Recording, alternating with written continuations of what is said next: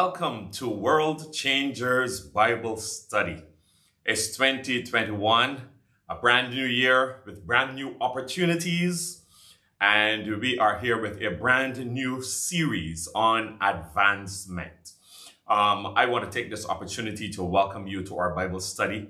It's always good when we can study the Word of God together. I want to encourage you. I know that for some of you, 2020 may have been a dreary year. It may have been a year with disappointment, bad news. But I want to say to you that God has given you in 2021 a brand new opportunity. And there may be some bad news. There may be some disappointments. But I want to encourage you that the Word of God speaks to us in every season of life. I want to challenge you that God is with us in all our trials and all our situations. And I want to encourage you to spend some time this year looking at the Word of God and listening to His voice as He speaks to you from the pages of His Word. I look forward to some wonderful times of sharing in Bible study together with you. I also want to encourage you to go to our Facebook page and also go to our YouTube channel where you can follow what we're doing in our church. I want to also let you know that there is a feature that's being introduced to our Bible study. And most of our sessions are done as presentations of Bible study.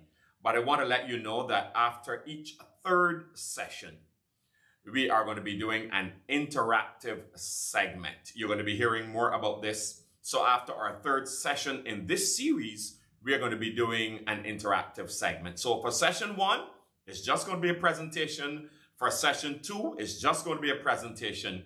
But for session 3, we're going to have a presentation, a short presentation, and then we're going to go into an interactive segment where you'll get the link.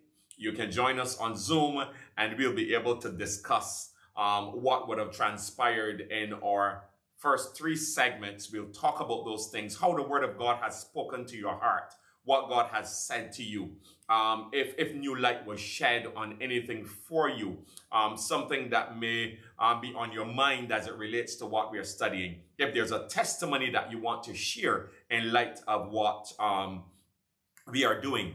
Also, if there are questions that you have, because I know that a Bible study presentation without an interactive segment does not allow for question and answer, for suggestions and all those things. And while you may put some comments and so on as the study is going, we know that you're not always able to share with us in any detail things that may be on your heart. So I just want to encourage you to stay with us as we engage in our Bible study sessions.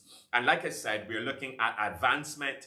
And we're looking at some episodes in the life of David, who was transitioned from being an ordinary shepherd boy in Jesse's house to becoming the greatest king of Israel. We want to look at some episodes in his life, and we want to allow God to speak to us out of those episodes as we look at his word. So I want to encourage you today to read the Word of God. I want to encourage you to jot some thoughts down, jot some questions down. And I want that even as we look at God's Word together, that we will be able to collectively grow and advance in our own individual spiritual lives. So may God bless you even as we study together. So I want to begin by reading for you some verses which will put some context to what we are studying. These verses are from the 16th chapter of the book of 1 Samuel.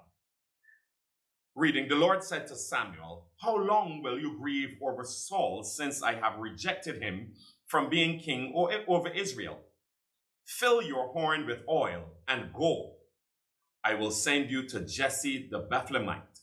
For I have provided for myself a king from among his sons." And Samuel said, "How can I go? If Saul hears it, he will kill me." And the Lord said, "Take a heifer with you and say, I have come to sacrifice to the Lord. and invite Jesse to the sacrifice, and I will show you what you shall do. And you shall anoint for me him whom I declare to you." Samuel did what the Lord commanded and came to Bethlehem. The elders of the city came to meet him trembling and said, "Do you come peaceably?" And he said, "Peaceably I have come to sacrifice to the Lord. Consecrate yourselves and come with me to the sacrifice." And he consecrated Jesse and his sons and invited them to the sacrifice. When they came, he looked on Eliab and thought, "Surely the Lord's anointed is before him." But the Lord said to Samuel, "Do not look on his appearance or on his height or his stature, because I have rejected him. For the Lord sees not as man sees. Man looks on the outward appearance, but God looks on the heart." Then Jesse called Abinadab and made him pass before Samuel, and he said, "Neither has the Lord chosen this one." Then Jesse made Shammah pass by, and he said, "Neither has the Lord chosen this one." And Jesse made 7 of his sons pass before Samuel. And Samuel said to Jesse, "The Lord has not chosen these." Then Samuel said to Jesse, "Are all your sons here?" And he said, "There remains yet the youngest, but behold, he is keeping the sheep." And Samuel said to Jesse, "Send and get him, for we will not sit down until he comes here." And he sent and brought him in. Now he was ruddy and had beautiful eyes and was handsome. And the Lord said, "Arise, anoint him, for this is he." And then Samuel took the horn of oil and anointed him in the midst of his brothers. And the Spirit of the Lord rushed upon David from that day forward. And Samuel rose up and went to Ramah. A very interesting text that we have before us. And even as we consider the whole concept of advancement, I want to begin by saying that advancement is really in our DNA. When we think about advancement, we are thinking about growing, we are thinking about developing, we are thinking about progress and improvement, we are thinking about expansion and maturity. That's what we mean when we talk about advancement. And when you think about it, as people, we have been advancing over years, over decades. When you think of transportation, you see advancement. We were able to master the land, and then we were able to master the seas, and then we weren't satisfied as human beings, and we became persons who were able to master the air as it relates to transportation. We have moved from one set of speed to another kind of speed, and so transportation now is advanced. We have advanced in education. We have advanced in technology. All around, when you look at mankind, you see advancement. And so when you were born the first time, born of the flesh, not only were you created in God's image and likeness, but according to Psalm 8, you were made a little lower than the angels, and you were crowned with glory and honor. God filled you with talent and ability and creativity and skill. And so advancement is in your DNA. It is as though there is this innate desire to be better, to grow, to go further, to do more, to embrace more. That's something that is in us. And it's not something that we should try to quench, because that's what's in us. That was placed in us by Almighty God. But I also want to say that when you were born the second time, if you are a child of God, of course, all of us, once we are alive, we had the first birth. But remember what Jesus said in the Gospel of John: that which is born of flesh is flesh, and that which is born of the Spirit is spirit. When he said to Nicodemus, you need to be born again. And those of us who know Jesus as Lord and Savior, it's because we were born again that we are Christians, that we are people of God. And so when you were born again, when you received Jesus Christ as your Lord and Savior, this was taken to a new level when we think of the whole idea of advancement. So while the image of God in us, as theologians will put it, what would have been tarnished by sin, it was restored by Christ. And so the Bible says of us who are born again that we have become new creatures. If any man is in Christ, he is a new creature. All things are passed away. Behold, all things have become new. We are a royal priesthood. We are a purchased people, a holy nation. You've become the workmanship of God in Christ, heirs with the Father and joint heirs with Jesus Christ. You have become God's special treasure. And there is not only something in you naturally that calls you to greatness, but there is something in you spiritually that calls you to greatness. And I want to say to us, even as we study these episodes in the life of David, that if you are God's child, God is calling you to greatness. He's calling you to advancement. I believe that there is a place where God wants you to excel and a place where God wants you to thrive beyond measure. And beyond your relatives and beyond your resources, your relationship with God will determine the kinds of levels that God will be able to take you to. And so I want us to jump into this episode in the life of David, even as we share and consider a number of things in this first session. Now our story picks up with King Saul, the first king of Israel, falling from grace. And God was about to appoint the next king of Israel. And so he instructs Samuel to go down to Jesse's house and anoint one of his sons as king. And so Jesse brings out Eliab, and Samuel is so impressed with what he sees that he says, surely this is the Lord's anointed.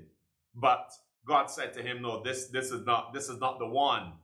Man looks at the outward appearance, but God looks at the heart. And this is very instructive for us, that there are times when people may look on us and we may not be the ones that are considered by men. But when we are God's children, we are always considered by him. So then Jesse brings out Abinadab because he's going down the pecking order. This was not the Lord's choice. And so 7 sons were paraded before the prophet. Imagine that. And then Samuel, after God had rejected all of them, he inquires, are these all your children? And Jesse says, well, the youngest is not here, but he is keeping the sheep. And Samuel says, go and fetch him. But when he came in, there was something about him. And there are times when, people don't look at you through spiritual eyes. They look at you through natural eyes. And you may not have everything that they believe that you should have. I joke very often and say that when I was a teenager, there was a young lady who said to me that she wanted to marry a man who was tall, dark, and handsome. And she said of me that I only had 2 of those qualities. I'm not sure which 2 I possessed, but I believe that she looked at me through natural eyes. God looks at us and he sees something that is in us. And so God saw something in David. And he said, arise, anoint him, for this is he. Now, from Jesse's perspective, David was not the man. From Samuel's perspective, David was not the man. Because we have a point of view. But somebody said that God has a viewpoint. A point of view has to do with perspective. But a viewpoint has to do with seeing things the way they are. And so from God's viewpoint, he knew that David was the man. Now, I'm not sure if you were ever part of an informal cricket team where guys, are in the area, or a football team or whatever, and the guys are picking a team. They are selecting persons because it's informal, so they need to pick the team on the spot. And so you select 2 captains. And one captain says, give me Barry. The other one says, give me George. And the other one says, give me Tom. And the other one says, well, give me Roger.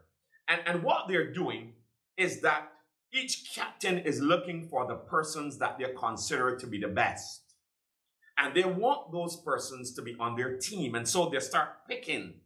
And what would happen is that when the numbers begin to get smaller of those who are left back, it begins to bother your self-esteem, because what's happening is that you're beginning now to assume that these persons don't think that I have very much to offer. And then after a while, they'll start to add then to the end of the sentence. So they'll say, well, give me John then. Give me Curtis then. When they start to add then, it means that they don't think much of you. And this is something that we would have experienced in villages growing up and playing cricket. And persons make certain assumptions about you because they don't think that you have much to offer. But when we look at the life of David, we see something very beautiful emerging. The fact that people may have been picked ahead of you. But when God picks you, when it is God that picks you, you are destined for something that is great. So David was not part of the cast, but God was looking for someone. And the 7 that were on the stage were not the ones that were called of God. But there was one that was off the stage, and God had appointed him for greatness. And so God said to Samuel, arise, anoint him, for this is he. Why? Because what God has for you is for you. And if you stay in God's will, God will take you and he will achieve in your life and through your life the great things that he has ordained for your life. Because what God has for you, and when God picks you, he picks you for that thing that is great. So I just want to challenge you tonight to stay in the will of God so that God can take you and God can move you and advance you exactly where he wants to advance you, because you may be overlooked by men, but you're never overlooked by God. I believe that God always wants to take his people somewhere.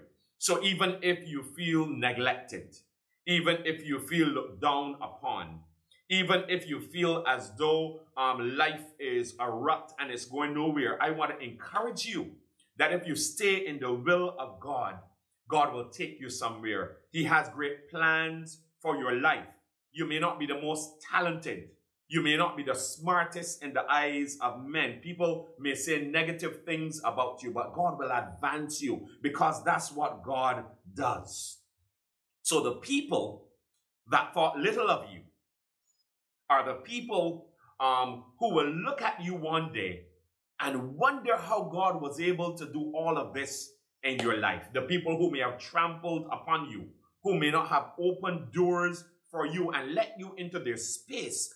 One day they will look at you and they will see God's hand at work upon your life, moving you and advancing you to new places, allowing new opportunities to be able to open in your life and allowing you to move into greatness, because that is what Almighty God does. So in your family, you don't have to be the most popular person, but God will look for you and he will appoint you to something that is great if you stay in his will.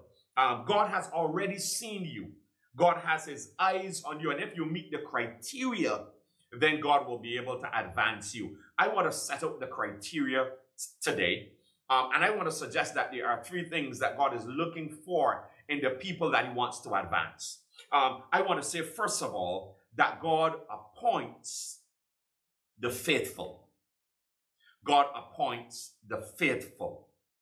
You see, sometimes it takes a process.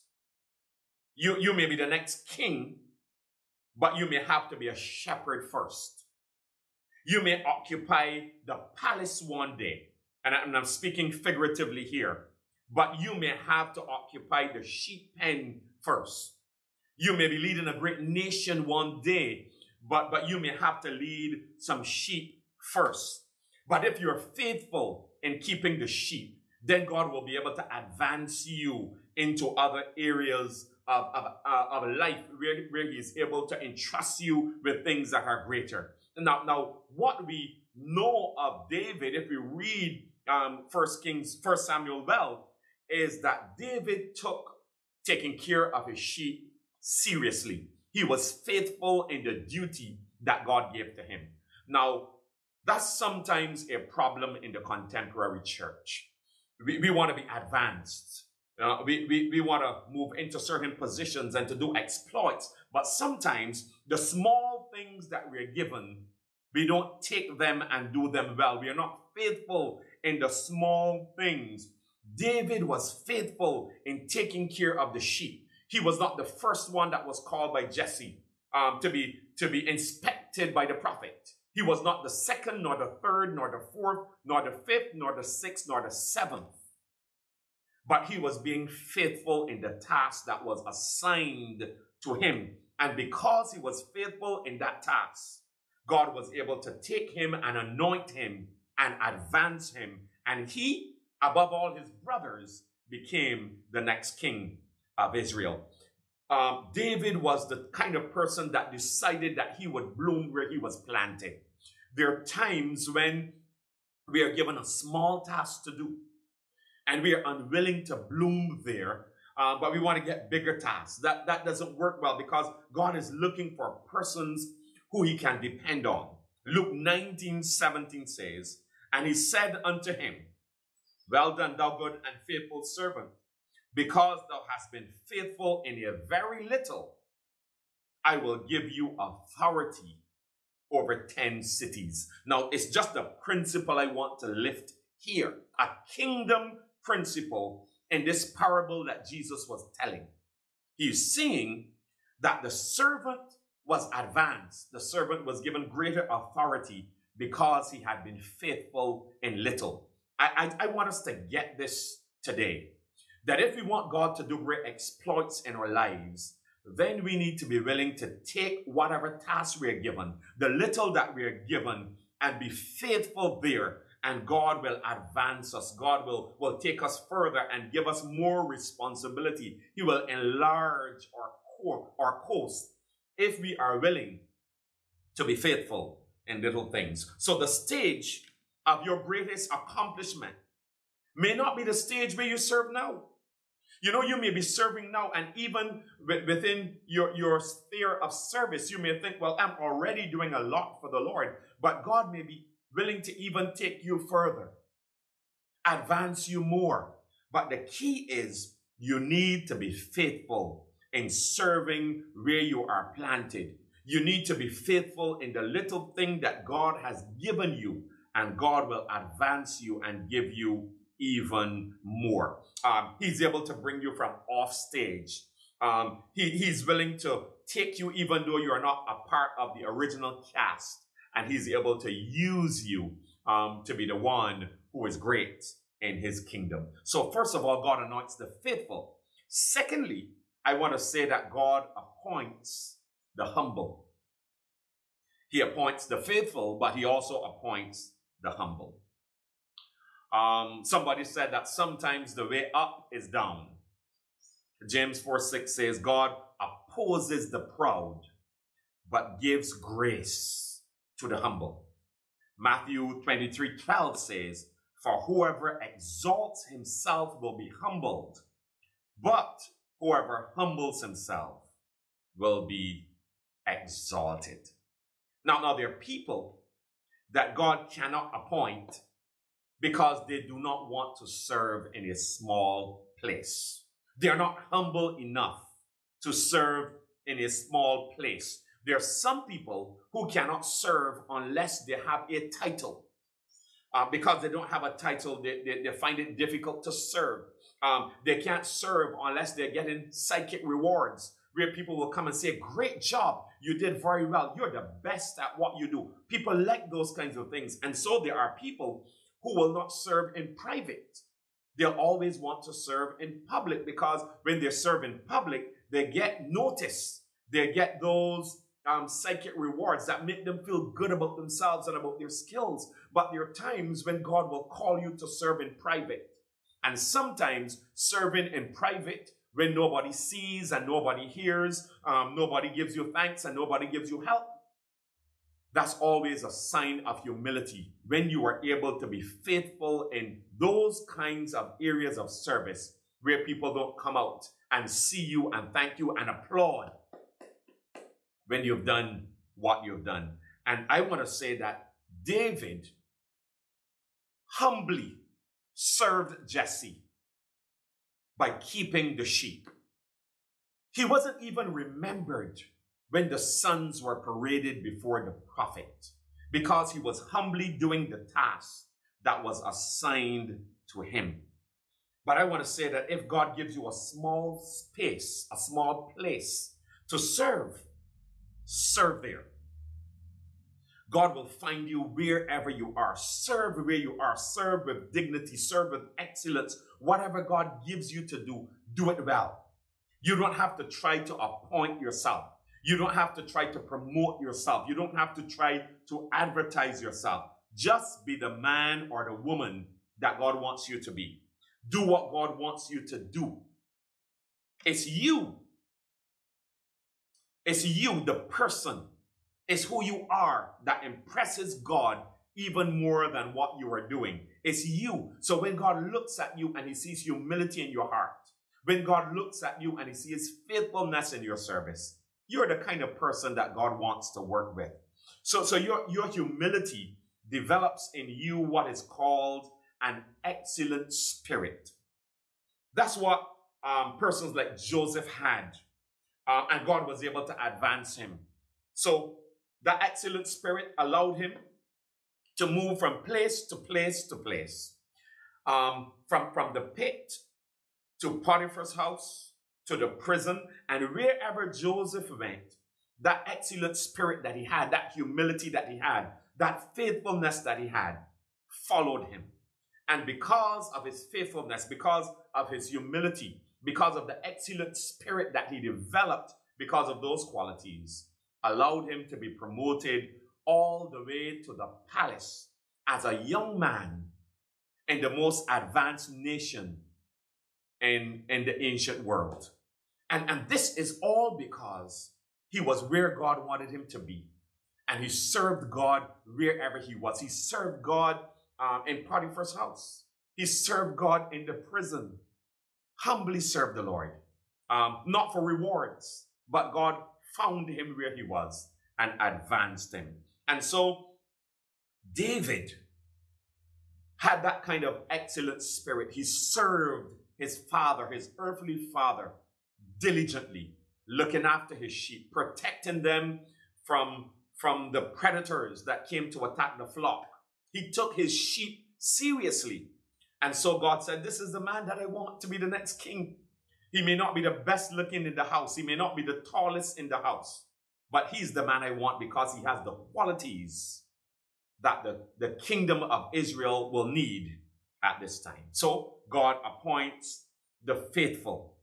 God appoints the humble. And I want to say thirdly, that God appoints the truthful, or those who are sincere, those who are genuine. Because the prophet said some interesting words to Jesse as God spoke to him. Man looks at the outward appearance, but God sees the heart. Man is impressed by the looks. Man is impressed by the emotion. Man is impressed by the noise. Man is impressed by the jargon and the piety and the eloquence.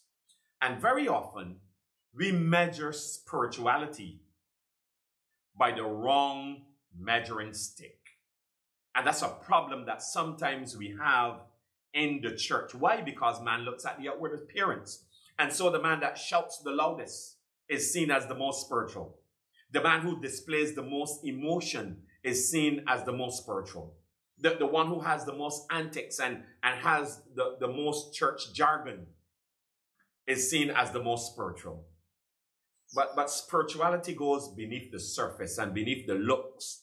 And so there were those who had the looks, but God looked at the heart.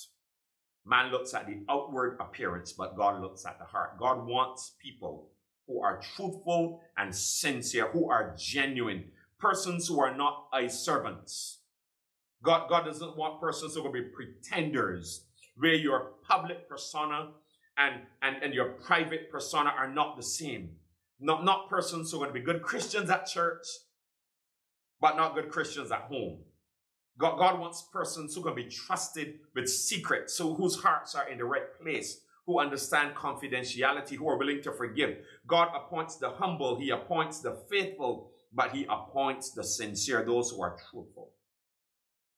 And I want to say to you today that if God sees the qualities that he needs in your life, he will advance you. He will advance you. God will find you where you are. You don't even need to promote yourself and your skills and what you have. God will find you where you are, and sooner or later, you will be walking right into greatness. You see, God doesn't stop promoting you or moving you because of your age.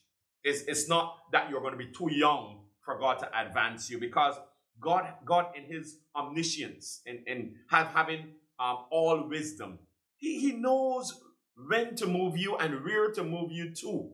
And so there were young people like Josiah who became the king of Israel at a very young age.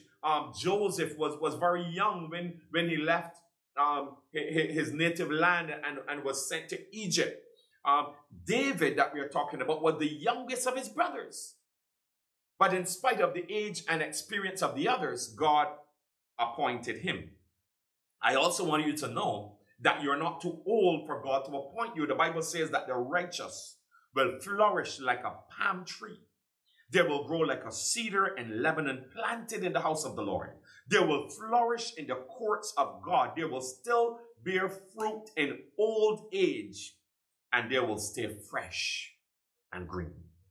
So you may think, well, I've messed up a few times and God doesn't want damaged goods to use. I want to say that if God was not a God of second chances, none of us would qualify to be appointed of God to do great things. But God is able to take your life. Like the writer of one of our famous hymns says, he will take the tangled strands where you have wrought in vain, that by the skill of his dear hands, some beauty may remain. And God has a way of using every experience in your life to be a blessing to others, so your experiences are not wasted. So what the enemy means for evil, God uses for good, so that he can advance you, so he can take you higher, so he can take you further, so that he can make you better and make you more influential in your workplace. You'll become the person that is sought after. When persons want somebody to pray with them, they'll seek you out. Why? Because God appoints you, God advances you, God broadens your influence simply because you're the one who meets his criteria. You're the one who's faithful. You're the one who's humble. You're the one who's truthful and sincere. And so because you've embraced these qualities, God is able to use you and use your life in even greater measure. So I want to say 3 things to you before I close tonight. 1, stay faithful. 2, stay humble. 3, stay truthful. And God will advance you. I enjoyed sharing with you this evening. I want to challenge you to begin to read some more of 1 Samuel chapter 16. I want to encourage you to read it, to read the episodes in the life of David. We're gonna deal with a few of them. We're gonna come back to this same episode, and this evening we were talking about the whole idea of how God appoints you. In our next session, we're gonna be talking about not just being appointed for advancement, but we're gonna be talking about being anointed for advancement, because one of the things that God instructed Samuel to do was to anoint David. He appointed him, but God also anointed him. So we want to talk about that in our next session. Glad that you could be with us this evening for our Bible study. Great that we could study the Word of God together. I want to encourage you to go to our Facebook page, and I want to encourage you to go to our YouTube channel just to check out what we've been doing, have a look at some of the other things that we're doing in our church. And I just pray that God will bless you. I look forward to being with you next time for another World Changers Bible study.